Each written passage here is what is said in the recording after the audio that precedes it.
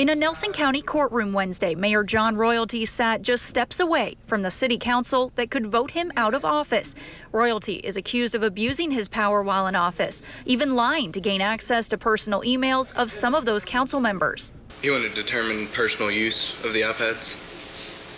Do you want to look at personal information on the iPads? Yes. That's Brandon Brewer, the IT supervisor for the city of Bardstown. He says the mayor came to him in October of last year for help obtaining government-issued iPads given to the city council members while in office. And what was the mayor's plan for obtaining the iPads on October 17th? To say they need updates.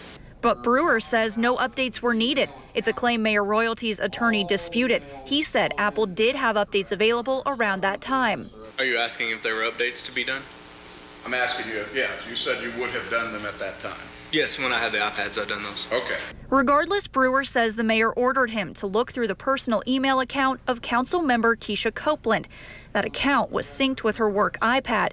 Brewer says some of those emails dated back to 2013 when Copeland was not a council member. Were you concerned about the privacy issues of what the mayor was doing? Yes.